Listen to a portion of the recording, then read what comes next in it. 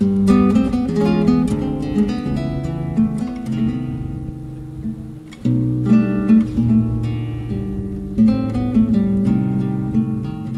Forte de Copacabana ele foi construído entre 1908 e 1914. E ele se confunde com a própria história do bairro de Copacabana, tendo em vista que aqui no alto nós tínhamos a igreja de Nossa Senhora de Copacabana, que é um dos marcos fundadores desse bairro.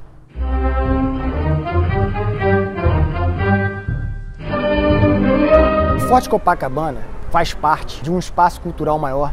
que é o Forte de Copacabana e o Museu Histórico do Exército. Nós temos a nossa exposição de longa duração,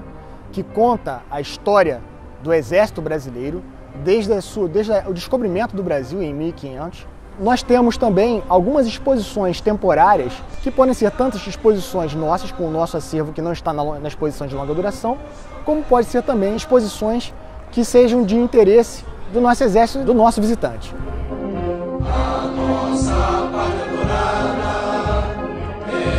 Além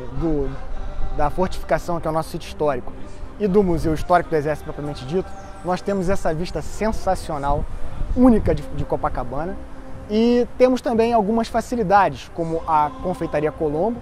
uma confeitaria que é histórica dentro da cidade, o Café 18 do Forte, que remete às tradições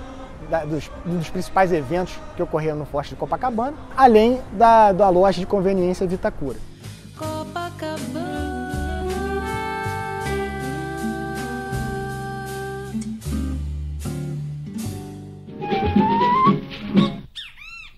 Andando por essa orla maravilhosa que nós temos de Copacabana, nós temos numa ponta o Forte de Copacabana e uma sensacional vista também do Forte do Leme, que também é aberto à visitação pública. Então o visitante ele pode desfrutar tanto da vista daqui do Forte de Copacabana, que está ao nível do mar, como também de uma vista